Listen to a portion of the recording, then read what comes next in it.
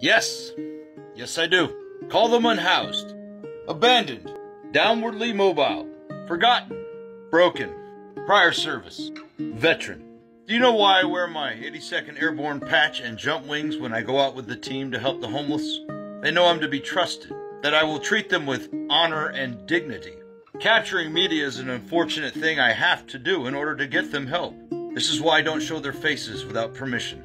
It's about dignity. So if I refer to them as unhoused, please give my brothers and sisters in arms a little dignity and respect. I'd be happy to show you or anybody.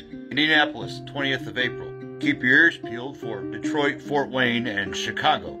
If anyone is compelled to help, like last year where we did 1,000 care packs to the unhoused, feel free to check my BIO. No hate to this man. No attacks either, please. Not my usual MO, I know. But I wanted to address your comment with a little dignity.